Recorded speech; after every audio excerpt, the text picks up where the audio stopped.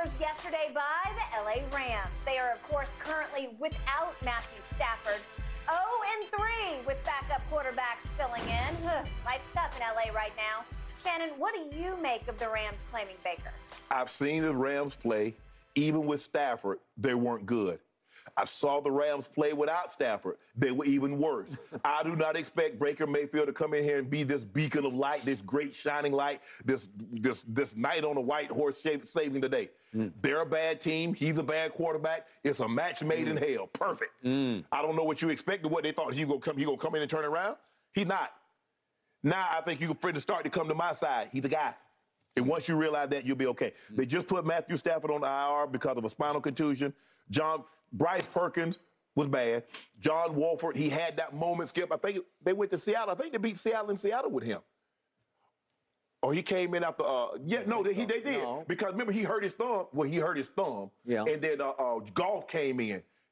Because Golf had you mean in past? Yeah, when he was with Rams. Not this year. No, I got it. I got it. And so at this point, they've lost 6 in a row. Yeah. They're not about to be 7.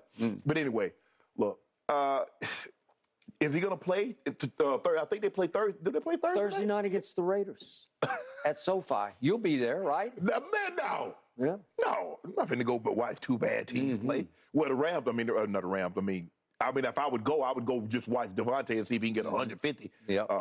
But Skip, Baker Mayfield in 2022, he has an 18.2 QBR. They started tracking QBR in 2006. Yeah. There have been 521 qualified quarterbacks.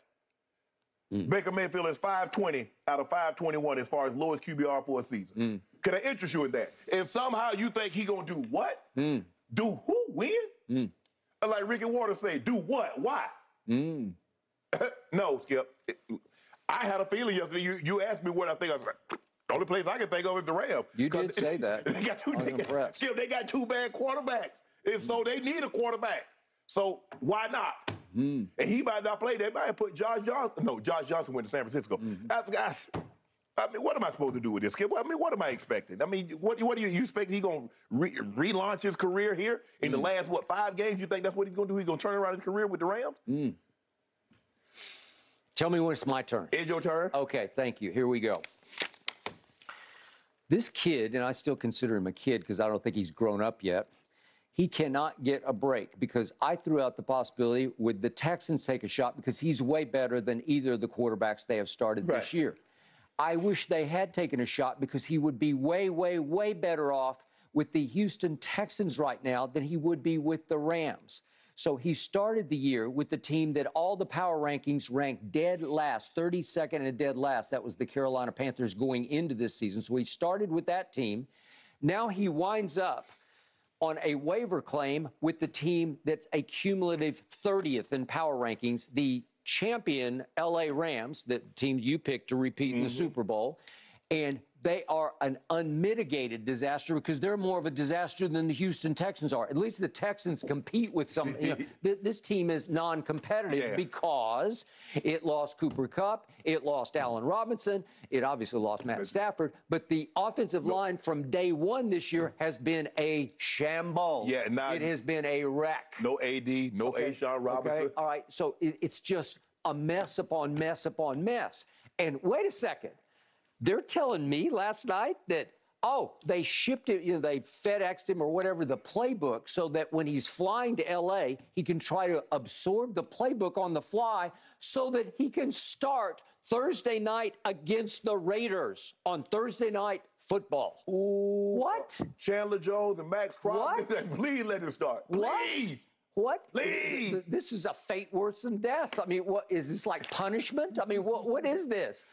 Can you imagine? Do you want to play football or not, son? Can you imagine? Do you want to play football or not, son? Well, yeah, he does want to play, and I'm sure if they ask him to, he'll say, okay, I'm going to give it my best shot. That ain't much. Hey, is this not an embarrassment? What are you doing? Well, had he done what he was supposed to, that wouldn't have happened. Had he done what he was supposed to do in Cleveland, this would not have happened. Okay, so I'm going to get to that in 1 second, but I'm going to get back to the Rams. So it was interesting. Their offensive coordinator was talking about, we viewed this move as acquiring talent because Baker's a talent, whether you think so or not. He went first overall for a reason because he's talented. And They also said that we would like, this is about competitive nature because we need a spark. Baker can provide a spark because he is a spark plug kind of player, but not for this team right now. Right now, Baker Mayfield is a flint that's wet. Okay. Ain't no spark being provided. So here's the point. I do like the fit here longer term, and I'm hoping for Baker's sake that he can show a glimpse here or there because he and Sean McVay are birds of a feather, and Baker hasn't had a Sean McVay because I'm going to remind you. Stefanski? No, not birds of a feather.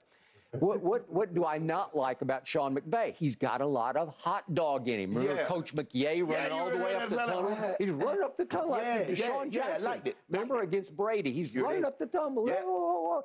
That's Baker all over. So McVay has some Baker in him, and Baker has a whole lot of McVay in him. And Baker needed somebody to encourage that kind of behavior. Right. Because Baker has a lot of what they used to call piss and vinegar in him. Yeah. That's an old baseball term, but that's what he's got in him. That's the way he plays. He's kind of an FU kind of a guy who loves to create front-running sort of momentum. Yeah. So does McVay. Yeah, but so I think they would thrive on each other because Baker's smart. He's got the IQ to match wits with McVay. I think they would be a good click going forward, depending on whatever happens. Going forward. Yeah. We snatched him up off the waiver wire, hoping that he leaves so we can get a conditional draft pick. That's what we're trying to do because we ain't got none of those. But right now, Detroit got our pick, which might be the third pick of the draft, which might be Jalen Carter. Can you imagine what Detroit's about to parlay the Rams pick into? Yep. I can. Okay, but that was F them picks. Yeah. Okay, and what did you get? Effing We got a Super Bowl. We good. We got a Super Bowl. Okay. We didn't anticipate everybody getting injured this year. Cooper Kupp getting injured, Matthew Stafford, the Marcus Robinson, even before he got injured, Skip. It was not working out. The offensive line has been a total disaster, and the defense hasn't been as good as people thought it was going to be. For whatever reason, it has not. All right, so now back to Baker's just a guy. I'm going to say this one last time on Baker Mayfield. Before the draft, I said I would take him #1 overall, and you said I would take Sam Darnold. Just about everybody said they would take Sam Darnold, and I turned out to be right about Cleveland went for Baker Mayfield. They did, you're right. And then what happened the first year? He finished second for Rookie of the Year because he won 7 games for a team that went 0-16. He had a tremendous rookie year. Then in the second year, it was Odell. He loved Odell. They socialized together. They vacationed together. They did not click on the field for whatever reason. But once Odell went down and out in year #3, Baker took off again. They went 11-5 in year #3 and won their first playoff game since 1994. He did so with a QBR of 91 at Pittsburgh against your arch rival. He had a sensational year that year. So he proved that he was worthy of the #1 overall pick because he had 2 great years in Cleveland, and you try to say that he's trash. So I would respect your opinion a whole lot more if you had said he was trash before the draft, which you never did, or if you'd said he was trash during his rookie year, which you never did, or if you said he was trash in his 3rd year, which you never did. You were very quiet about it. In fact, at one point, you started preempting and co-opting my bandwagon by driving it and calling him shake and bake. He's a guy.